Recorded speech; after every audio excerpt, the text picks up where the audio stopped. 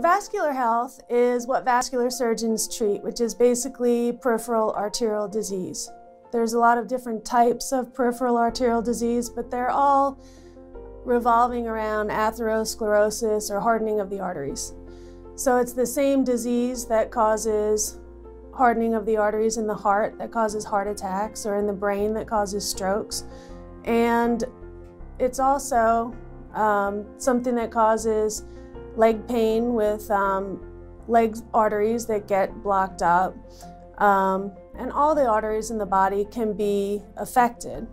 So vascular health is treating all of the arteries in the body. Smoking does cause a rise in blood pressure. The biggest rise is with that first cigarette in the morning, but throughout the day, it does cause rises in blood pressure with every cigarette that's smoked.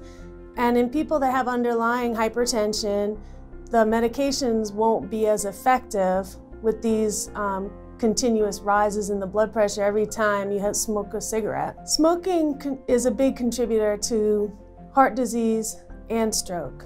In fact, it's the biggest risk factor that we know of that people control themselves.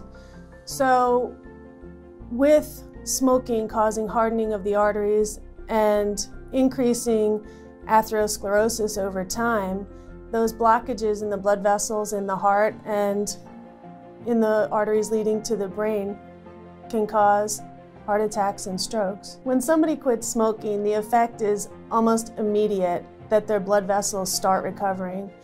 But it can take time, and it can take years for that complete effect to run its course and for blood vessels to become more normal. If people want to quit smoking, the first thing they need to do is talk to their primary care physician. They'll have a lot of information about smoking cessation programs. Also on the website for Sentara, there's smoking cessation information.